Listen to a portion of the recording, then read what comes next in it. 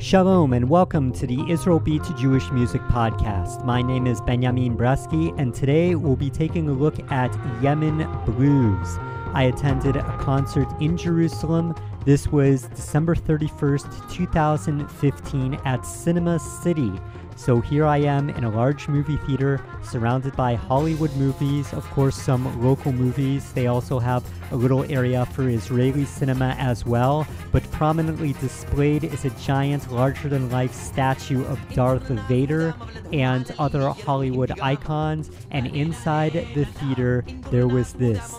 Ravid Kahalani is the lead singer and composer of the band Yemen Blues.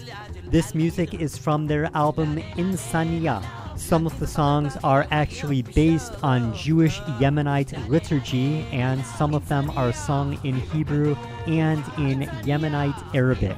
I'd like to add that we were sitting in movie theater chairs and the front area by the stage was roped off, but it didn't take too long for most of the crowd, which was mostly young Israelis, to move towards the front, right in front of the stage, and dance pretty much the entire concert. That also gave me the opportunity to take these videos and try and brush up on my video editing skills. So here is Ravid Kahalani live on stage in Jerusalem.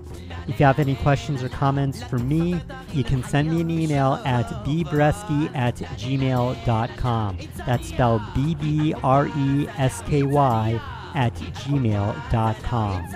Thank you for listening and watching, and shalom.